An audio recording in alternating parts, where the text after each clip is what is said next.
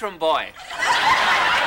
Ever since I was very young, I've been able to tell all the different types of mushrooms apart. It came to me naturally.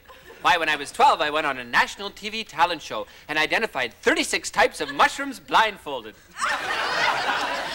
All Belgium was enraptured with me. I won a case of truffles and a pet pig, and I was sent out on a tour of all the biggest mushroom farms in Europe. Why, I even had a soup named after me with my face staring right out at you from the label. Oh, though, too bad, I gambled all my money on a new health product. This, muffin juice. The unfiltered juice of freshly squozen muffins.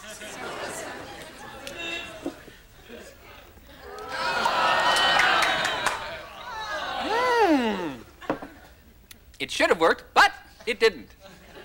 Anyway, to this day, if you go to a mushroom farm in Belgium and say, "Hey, do you know who Leon Van Dyk is?" They'll say, "Yes, I do. He was the mushroom boy." Well, goodbye.